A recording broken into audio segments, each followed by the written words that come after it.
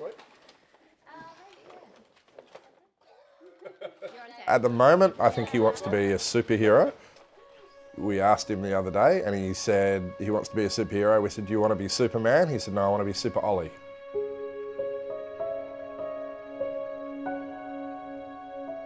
When he walks into a room, I think everyone turns around and follows him. There's just something about him.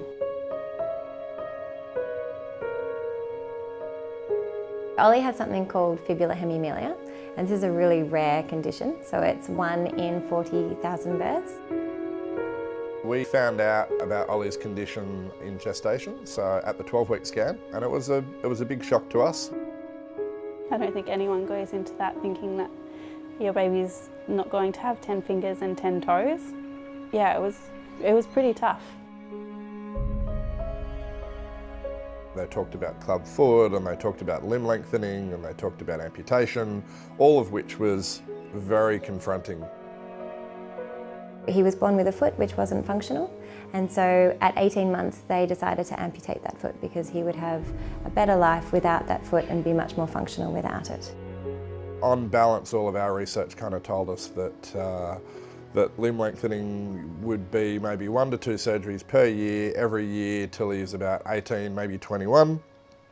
Very painful in a kind of a frame, a wire frame for maybe up to 5-6 months of the year, so quite limiting. And at the end of it, he may still need an amputation anyway. And the alternative was to amputate through his foot and get a prosthetic, and then he'd grow up and that'd be it. And so really tough decision to make. And we agonised over it, but at the end of the day, our job as parents is to do the best for our kids with the information that we had at the time.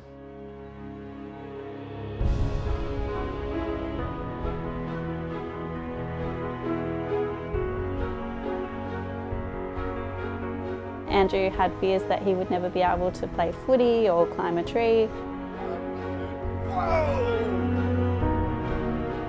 Every 6 months or every 12 months he comes to our clinic, and there's an orthopaedic surgeon, there's a physiotherapist, occupational therapist, social worker and myself, and we look after Ollie as a team, and that's probably the best part about the Children's Hospital because he's seen by a really broad range of people, and any of his goals, any of his dreams, anything like that, we try to help him to achieve those.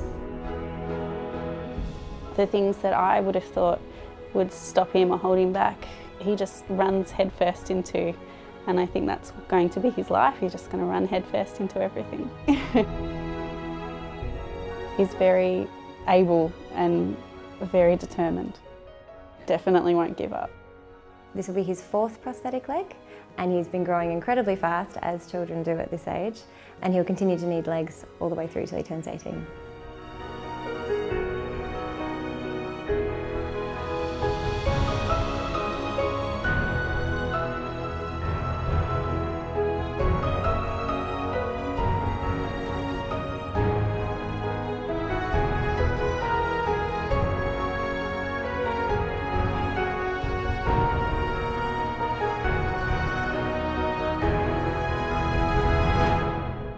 There's a strength in him that I haven't seen in anyone else before, and it inspires me. I think it makes me a stronger person and hopefully a better person.